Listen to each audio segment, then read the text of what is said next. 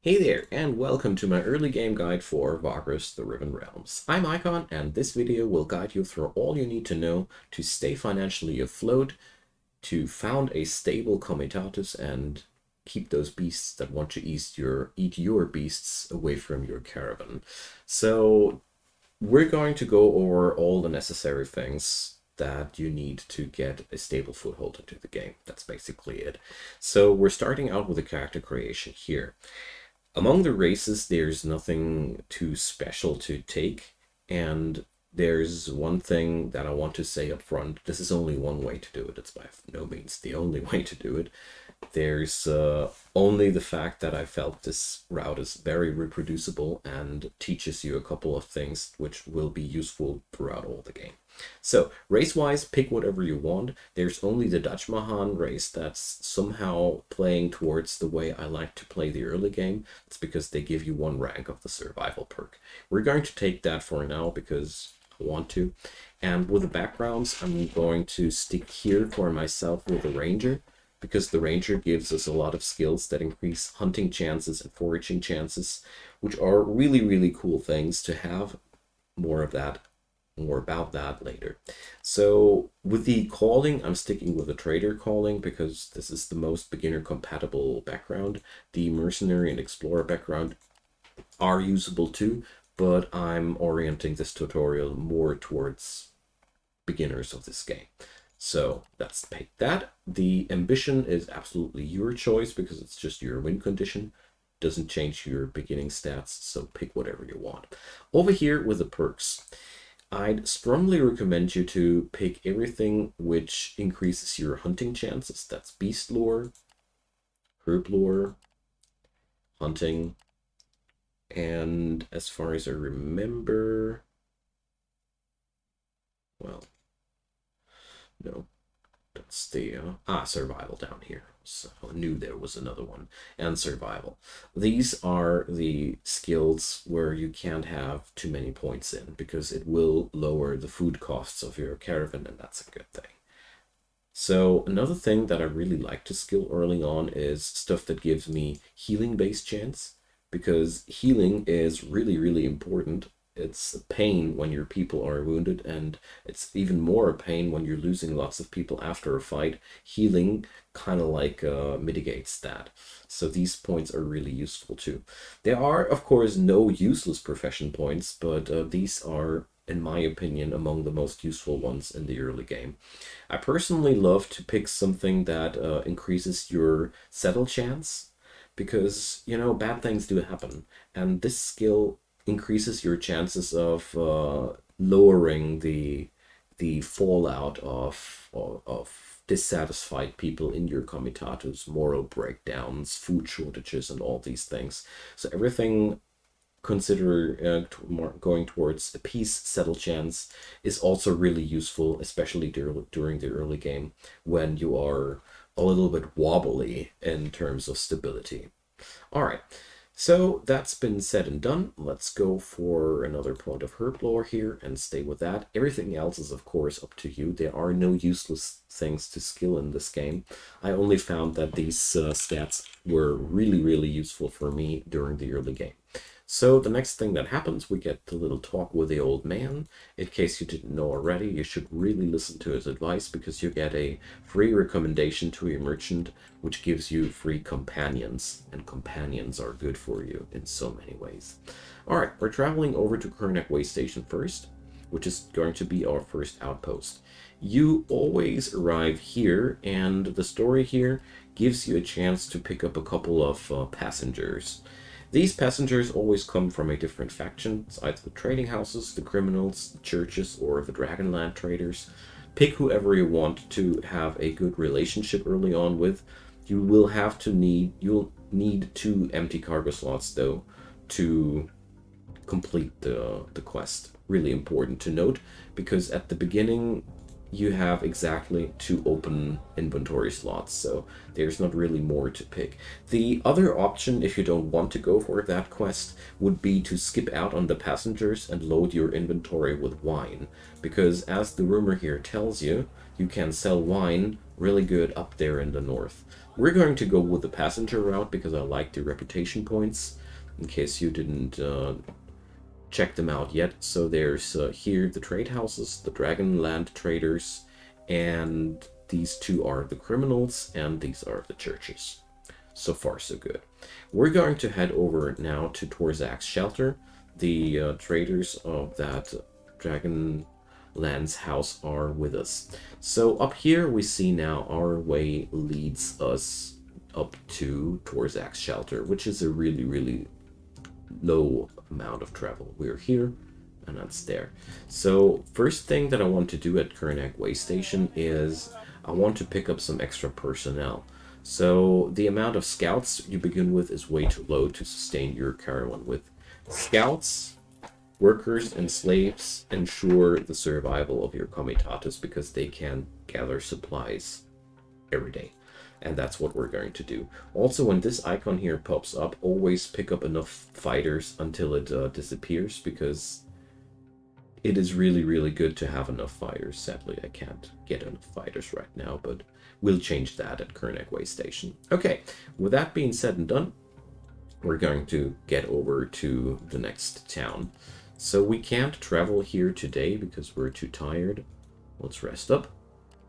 And we're going to go towards Torzak's shelter now. So when you're traveling, most of the time you want to avoid the road.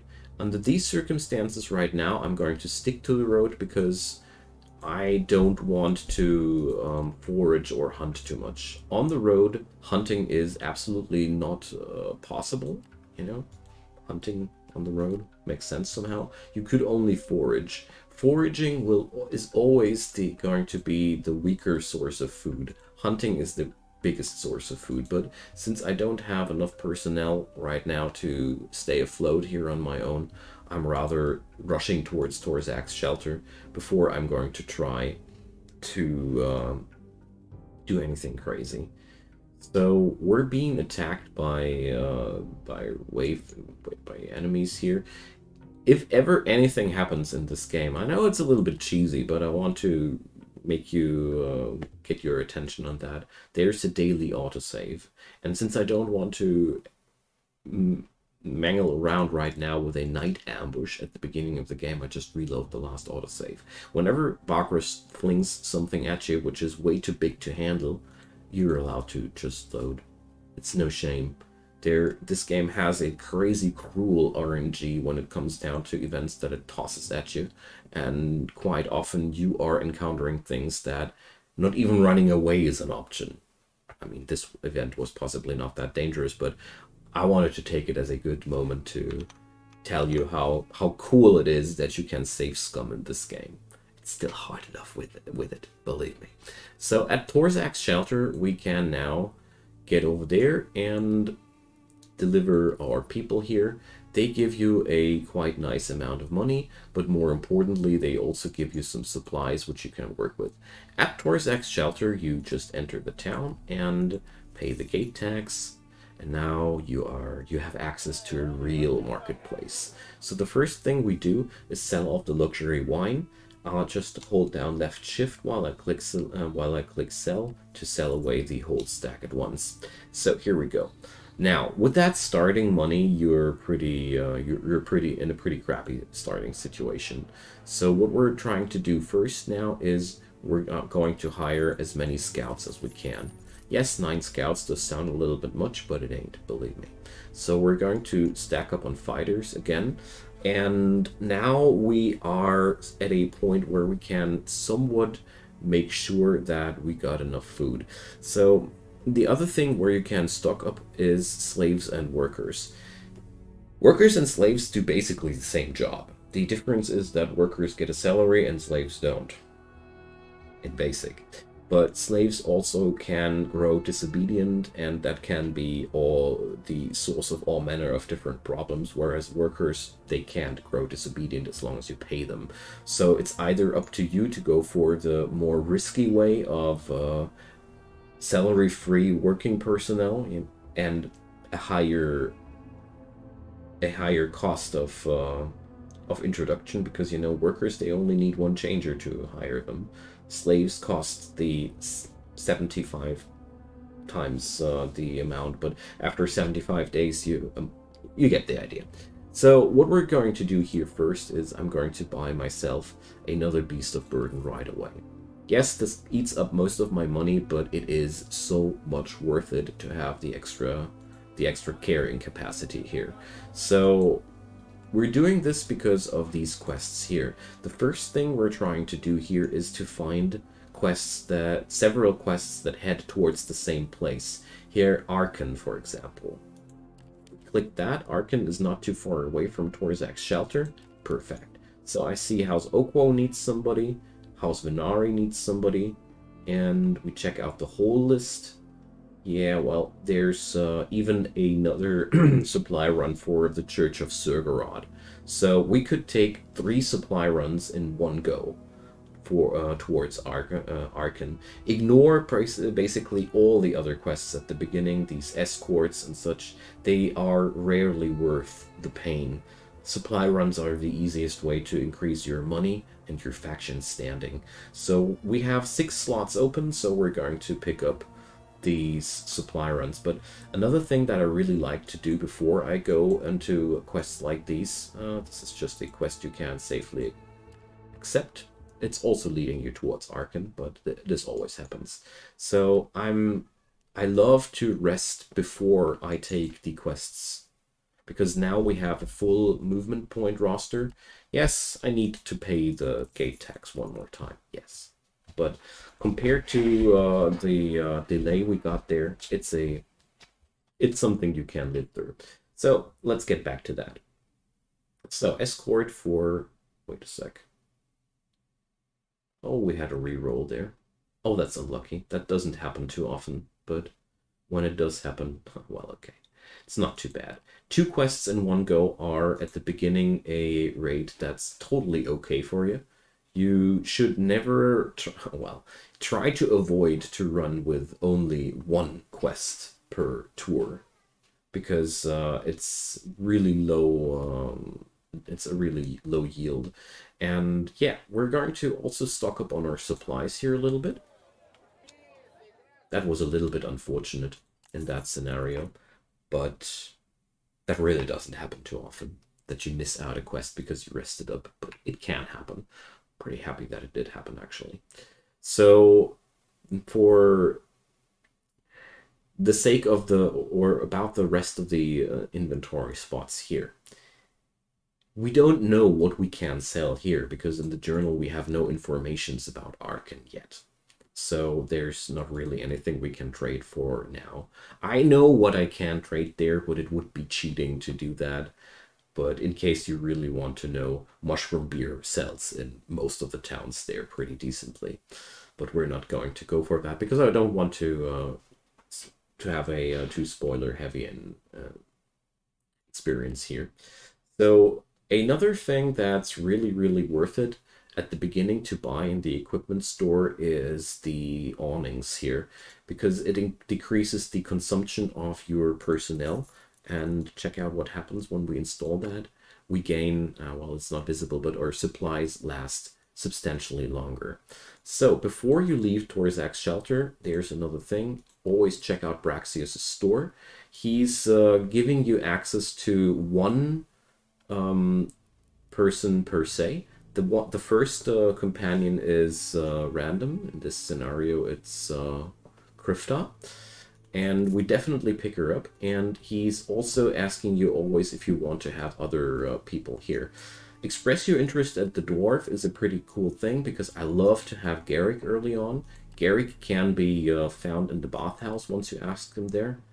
Tell them you are looking for somebody, and then you get the Garrick story. I don't want to go too deep to that.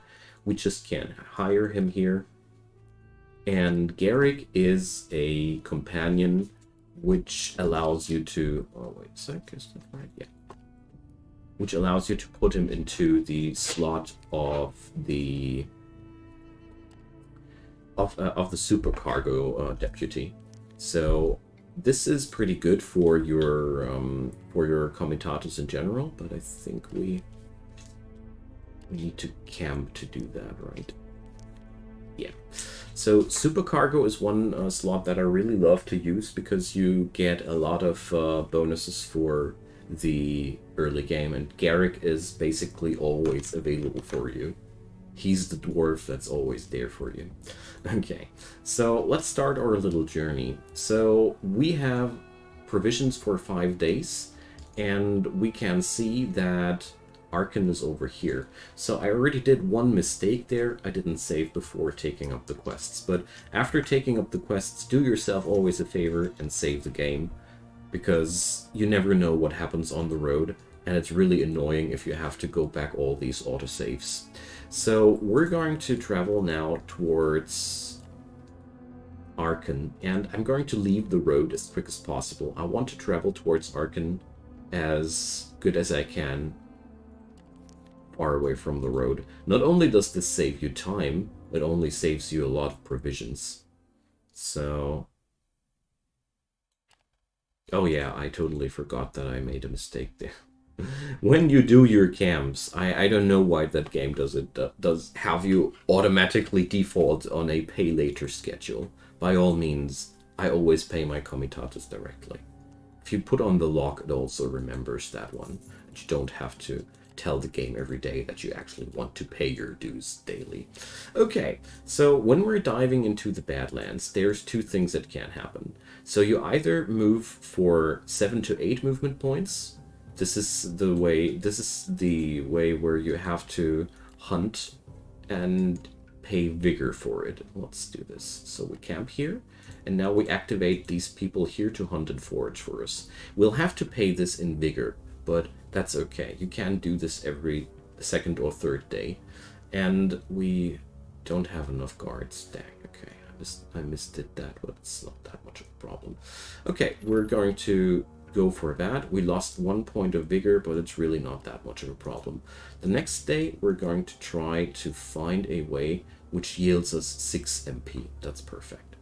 So now we're camping, and now you can see the hunting always costs 2 movement points. So I like to swap between days where I move 6 movement points and put no drain on the vigor, and every now and then it's good to just don't care about that 1 point of vigor, because as long as your people are fully fed and well guarded, they regain vigor. It's no problem. So we're going to end our day here. So sadly our rolls are a tad bit unlucky right now, and that's also another reason why it's really worth saving the game. Sometimes RNGesus just doesn't love you. And yeah, here we go. You see, we are getting some supplies every day, but we were extremely unlucky so far, I can tell you. So let's see.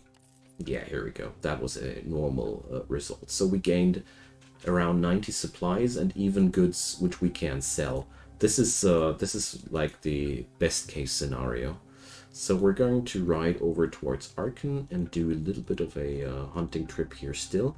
Always keep an eye on these percentages, because if they are too far here in the reds, you can't really expect any successes. So we have found enough food to get us through there, and Arkan does welcome us. So over here we deliver those quests, and big profit so far. And now we also sell the hides and the bones that we... oh no, it's even ivory. It's even worth more. As soon as I find it here. There. So we got a nice amount of money at that point. Now, after you've hit the next town, first off, I need that extra fighter because that was really annoying me. I don't know, that must have slipped my attention. And now we're going to pick up even more scouts. So I personally think something between 12 and 10 and 15 scouts are pretty good for your comitatus. It is always depending on how large your squad is and how good your skills are. You have to find a own weight for that, but don't go with less than 10 scouts. It really doesn't play out well. Also, never feel shy to buy a couple of fighters extra.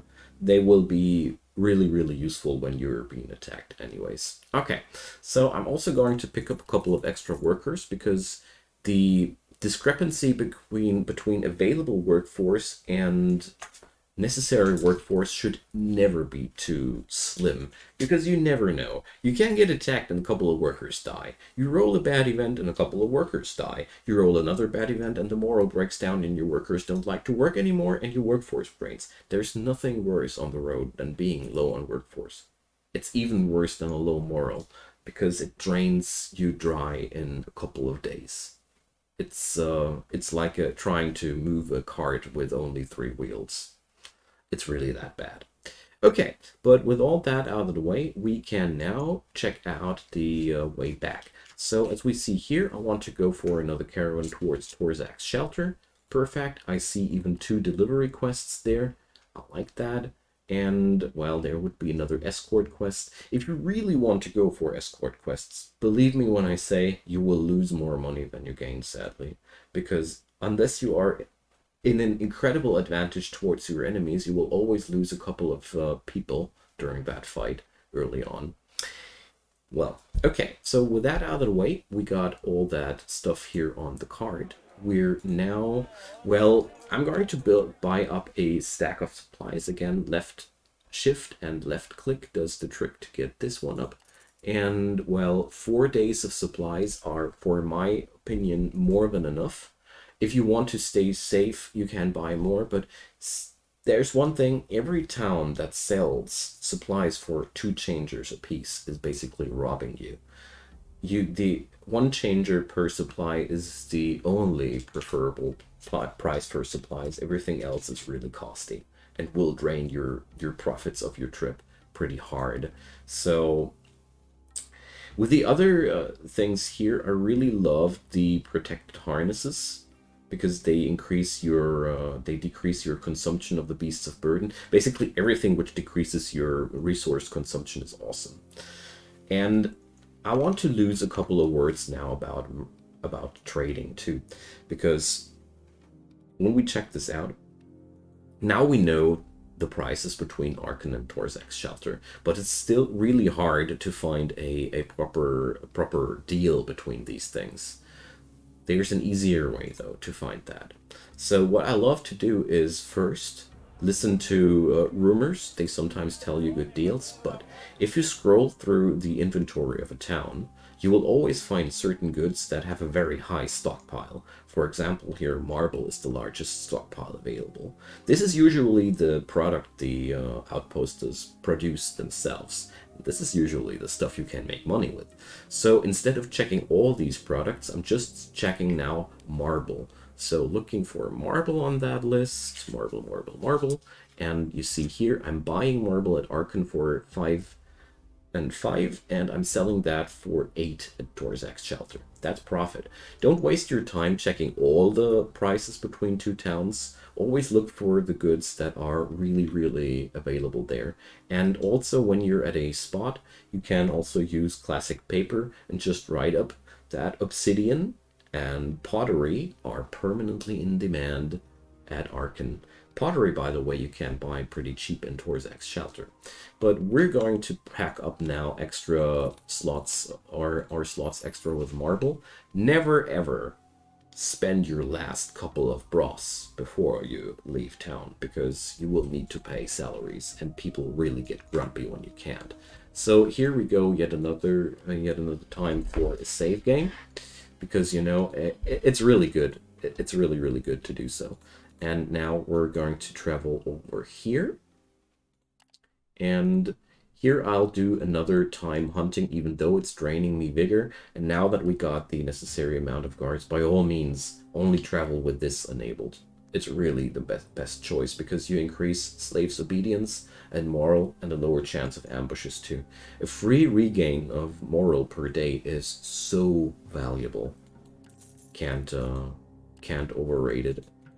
So we're now trying to walk every second day in a way that we have 2 MP left. So my personal favorite pace is to strain them out one day and let them rest the other day. And this is, for example, 200 supplies, all these goods. Check out the resource situation here. 2 days now, 4 days later. It's amazing. With the necessary amount of scouts, you can almost travel without any supplies whatsoever.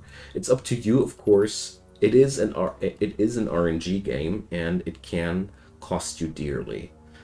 So as we see here, we gained some herbs, and the pricing of these items, if you don't know what to drop out, you can always check out the price history tab here. Just a little tip on the side. But the game sorts this out pretty intelligently already. The leather is, in fact, the best material to toss away.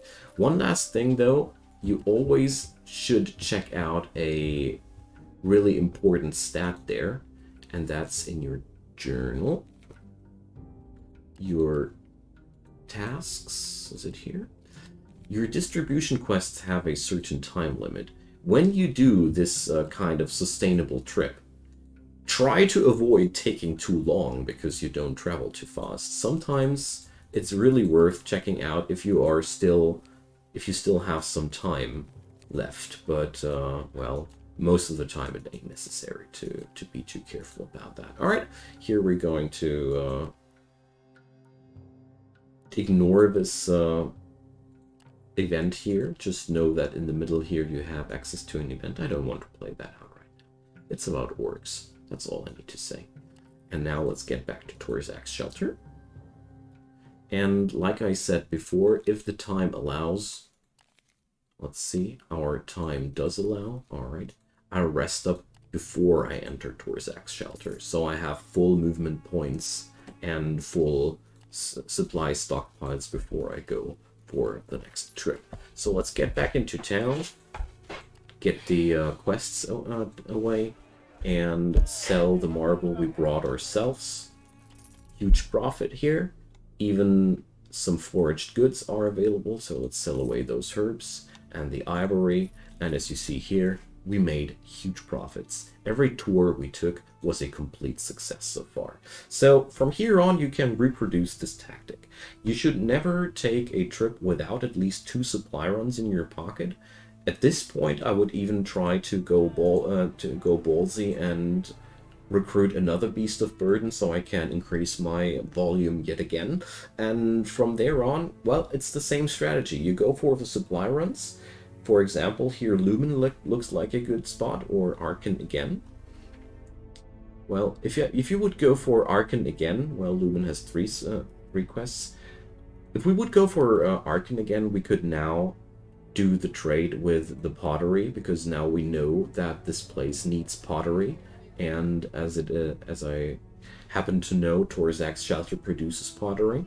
And your trip to Lumen would be the other way around. You would have no information about that place. So for the first trip, try to stuff your inventory with as many supply runs as possible, so you don't really have any room left for any trade stuff. And if you know the place, you can also bounce back and forth with trade goods, and you can do these runs even with less quests, because as soon as you know what kind of goods you can trade between 2 places, the runs grow more and more profitable. One word of a warning though, you can oversaturate markets. If we would now only go back and forth between Arkan and Torzak's shelter, the prices for marble and pottery would eventually stagnate, and we would even make losses with that. So try to pedal around these places and balance out your trades. It's never good to go for a monoculture. And beyond that, the world is friggin' huge. Go exploring, go onwards. As soon as you have the ability to make more money every trip than you've spent, you're basically free to play the game you want, the way you want. And I hope that was somewhat helpful. For me, I was extremely struggling at first, and this strategy really saved my bum. And big thanks towards all the people who commented my videos I posted before, because a couple of these strategies aren't really mine, and I want to say thanks to everybody who shared their strategies, which have been then enhanced with my ideas, and that made this guide. So drop your comments down below if you have any questions or something you want to add there as well, because, you know, like I said, by no means the only way to do it. And of course, leave a thumbs up on that video if you enjoyed, to make it more visible to other people. And last but not least, check out my channel where I do daily content. You just need to subscribe and turn on the notification bell to stay informed. And if you are really interested in everything, you can also check out the text box down there, where you will find my Twitch channel, where I do daily streams, and also my Discord server, where you can find a like-minded gaming community. Whatever you might do or don't, I hope you enjoyed the video, and see you soon. Bye-bye.